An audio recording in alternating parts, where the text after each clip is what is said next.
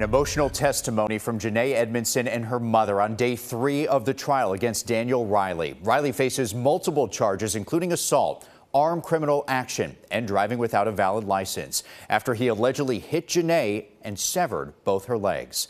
The crash happened last February in St. Louis while that teenager from Smyrna was in town for a volleyball tournament. News 2's Tori Gessner joins us in studio with more on today's testimony. Tori. Mark, Janae Edmondson told the jury she was with her parents walking back to the car after her final game that day when she saw Daniel Riley speed toward them. She says she grabbed her dad, told him to watch out, and as they were both running back to the curb, she was hit. Janae described the warmth and pain she felt afterward. She was stuck lying on her stomach and says her mom held her face and told her not to close her eyes. Janae's mother, Francine, told the jury she was frozen in shock while her husband was yelling to the crowd for a tourniquet. Francine says she was terrified her daughter was going to die.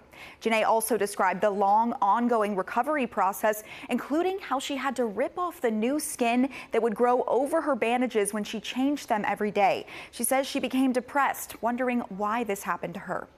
It was just awful.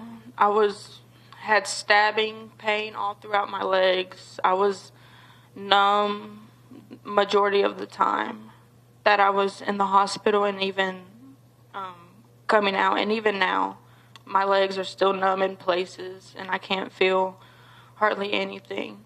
But it was stabbing pain all through, like down my back, into my hips and my legs. And it's just, I just couldn't deal with it anymore. And it just got to the point where I was like, just tired of it. And I just felt helpless because I couldn't do anything except for deal with it. Experts previously testified Daniel Riley had THC, fentanyl, and codeine in his system at the time of the crash.